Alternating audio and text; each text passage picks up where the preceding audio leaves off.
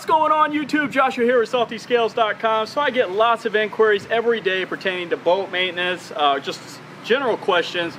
And today I'm going to cover how to properly check the engine oil in your outboard. I have the 115 Yamaha Show.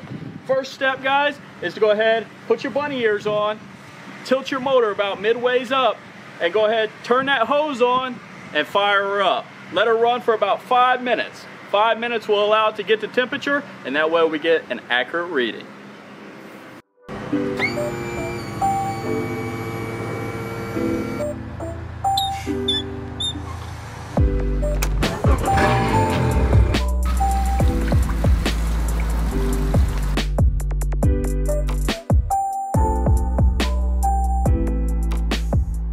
Alright, so here we go. We preheated or pre-warmed our motor. Let's go ahead and tilt it down so that way it's level.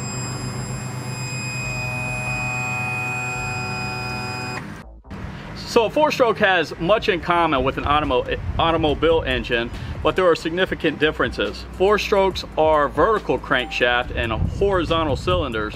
What this pretty much means is that oil can collect behind the horizontal pistons instead of falling into the crankcase like your vehicle does. So, contrary to popular beliefs, four strokes do burn oil and should be checked on a regular basis, on regular intervals. So this is how we do it, guys. Go ahead, first step is to go ahead and remove the cowling. By the way, I want to give you an update for all you guys that asked me and emailed me about how I got the cowling or the latch open.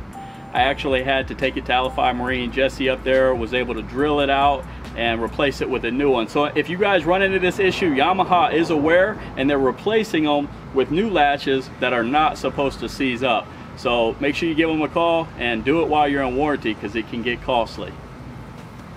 Go ahead and remove your cowling, guys. Be gentle with it. You want her to look good. She protects the motor.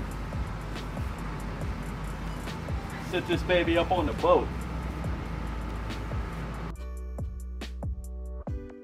Oh, look at this pretty girl. She's so beautiful. All right, so as you can see over here, there's a little port with a dipstick that allows you to check your engine oil. All right, so go ahead and pull the dipstick from the crankcase. Give it a quick wipe with a rag, old rag. All right, then what you want to do is go ahead and reinsert the dipstick in the crankcase and pull it again to check the oil level. Ideally, the oil should be halfway up the crosshatch pattern on the dipstick. So that's what you're looking for, and that's how you have a good indicator if you're using the proper amount of oil. All right, so that's a wrap. All you have to do, guys, to check your oil are those few simple fundamental steps. If you enjoyed this video, please give a thumbs up, comment below, and subscribe. Also, I'm gonna be showing you how to change the oil, so stay tuned. Until next time, I'll see you on the water.